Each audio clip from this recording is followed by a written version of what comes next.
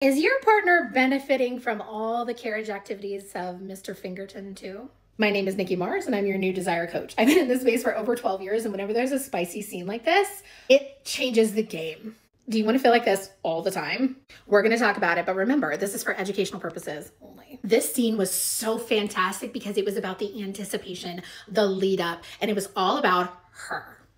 Not having check the box snacks, the kind where you're just giving it to your partner because you want to check it off. Okay, done. They got theirs. All right, next. Truly about slowing down and really enjoying her pleasure. So I'm going to give you some tips and tricks on how to do that. You're going to slip in one of these little remote bad boys. This one is shaped like a butterfly outside for a reason.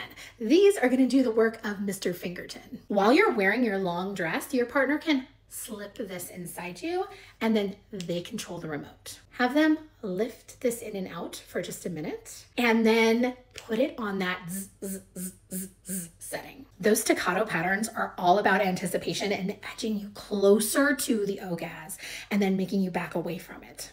This is entirely focused on her pleasure. Then at the end, you change it to zzz, she gets there, and then you can connect. Capture that excitement and that anticipation regularly in your relationship. I've linked this bad boy over here for you in my clickable shop, but if this was helpful, don't forget to follow along for more.